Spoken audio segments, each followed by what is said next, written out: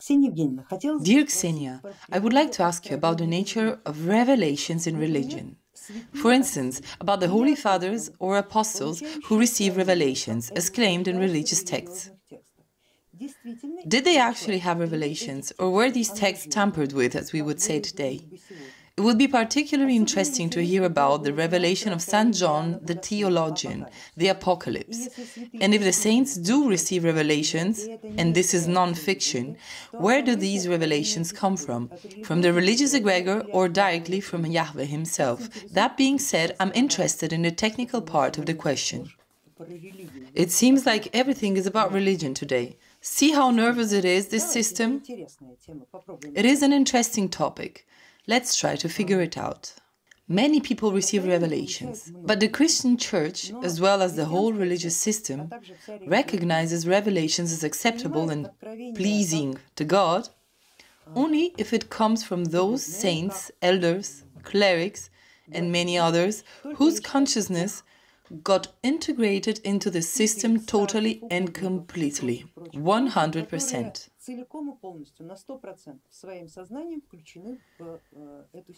It is like an informational channel that extends from one mind towards a greater one, and nothing interrupts this channel. It doesn't branch off, it's a clear, exact, distinctive channel connecting one mind with another. Such a person is reliable. The information that he receives from the egregorial system will be perceived by him without any distortions, with 100% certainty. And since the mental part of his consciousness was raised based on all the holy texts and holy writings, it is most likely that he will reveal this information using the terminology accepted by this cult. That's why such revelations are usually treated with respect and reverence, whereas different stories told by fortune-tellers, psychics, clairvoyants, during channelings, and many others that are not included in this system are considered devilish and consequently wrong and not subject to review by definition. That's why all elders, saints, and others with their revelations are praised to the sky while all the rest are being dragged through the mud. Now, regarding whom does it come from? Revelations coming from Yahweh directly can be received either by church hierarchs or by righteous Hebrews, since this system doesn't communicate with anyone else.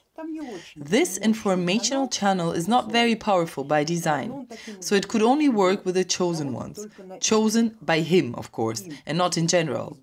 Whereas all others would receive it through associated structures, such as the Christian egregor in its 3 major denominations, and through a wide variety of different subsectoral formations. Therefore, when we talk about Christian elders, we most likely mean Christian apologists who give out prophecies filtered through the Christian environment, through the semantic content of Christianity. Whereas the higher hierarchies, those who are called apostles, receive them directly from Jehovah's channel.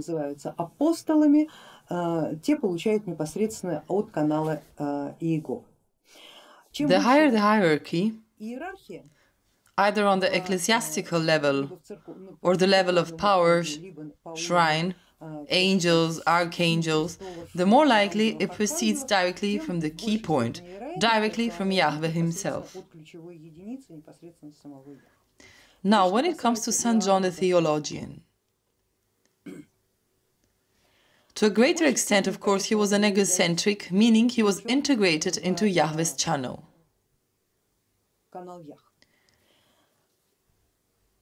And was receiving information from there.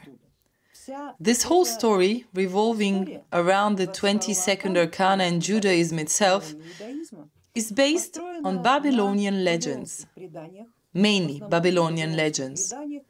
And it mostly consists of ancient Sumerian stories that have become generally accessible to us already.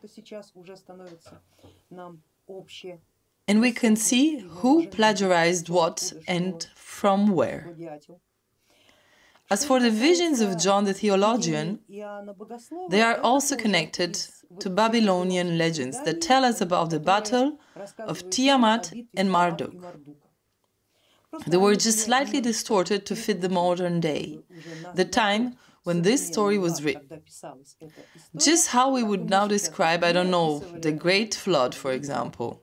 How we would describe any other story that has a certain connotation in the Holy Scripture, and we would alter it completely to fit the modern way.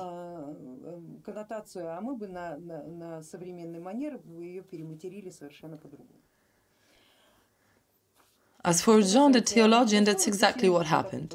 There were very ancient legends passed on by the word of mouth describing the battle of the gods, the way it would happen, when the end of times would come, what the enemy of gods or gods look like, what could be considered an omen, and so on. And all of this passed through the inflamed consciousness of a Hebrew, took on precisely these forms. Then it was written and rewritten 20,000 times. Are you asking if you should take this whole thing literally? Of course not. You shouldn't take anything literally. These are all metaphors. This monster with 7 heads and 10 horns, or who knows how many, you can basically find it anywhere and see anything you want behind this form. Just like a maiden sitting high on its back can appear before you in an entirely different form, as well as the scribed mark of the beast, and so on and so forth. If only this information hadn't been pumped with energy for 2,000 years. Now, the apocalypse is a separate egregor that works independently. It was overfilled with fears, dread, and interpretations. It consumed an incredible amount of time of those who thought about it for the past 2,000 years. Since studying theology was considered prestigious during Christianity and the Middle Ages, just like in the Russian Empire, where each nobleman had to be military and each peasant had to serve as a recruit for 25 years, just like it was considered proper to graduate from a Jesuit school, attend religious classes at the university for some time, study theology and waste 20-something years on it. Only then one could say that you are a real nobleman, a proper nobleman, the one who can be trusted with ruling a duchy, principality, kingdom, or the whole country. Since you are so proper, so good, since you are an inside man. The topic of the apocalypse and the last days, with all its vivid details described there, finding itself in a consciousness mutilated by permanent celibacy, constant malnutrition, ergot, and all kinds of fun stuff, it caused some serious hallucinations in monks and clerics who would study these texts and produced related images, which they didn't keep to themselves, but rather poured out on paper. And all of this gained so much informational density that now we can say, yes, the apocalypse does exist. And it's not just a book, but a whole system. And since it exists in informational space, it will also have to manifest itself into reality. How will it manifest itself in reality? In each head, in its own way, depending on the degree of one's individual inclusion into this system. That is how it will manifest itself. Everyone will surely see its projections, echoes, and imprints. Those who know a lot and can do a lot will see the Enuma Elish, as well as the Apocalypse, will see the prophecies of the saints and the unholy ones. Someone will see the projection of the 4th technological revolution, of the 6th technological order, or whatever else has been predicted to us before the Great Reset. All of it is there as well. The information must be described. It must assume a complete form. Many must believe in it, fill it with their own fears and emotions, and invest a lot of time in it voluntarily. That is when it becomes a living structure, and that is when it will definitely manifest itself. It's not quite a super larva, but rather a super egregor that starts to control the consciousness of the many, forcing them to give more and more energy, more fears, and more expectations. And the person's time, as well as his whole life, slowly but surely become connected to this egregor. But a scientist is not an adept. He is not a believer, because he sees everything from an informational point of view, from the point of view of science, and not from the point of view of faith or from a serf attitude towards this faith. As the same Christian Tertullian once said, I believe because it is absurd. That is, the more absurd it is, the more we believe it. That is an indicator of faith. The expectation of something terrible comes directly from ignorance. Eyes that saw wrong, let them weep long. Today we have nothing but quotes. The last one was from Lope de Vega. Therefore, try to contemplate this work, I mean the revelation of St. John the Theologian, try to contemplate it in the way any scientist would, for example. And how will he do that? Firstly, we'll find out who wrote it, when he wrote it and why, in what state of consciousness he was when he did it, who paid for it. It is very important to know who financed this work.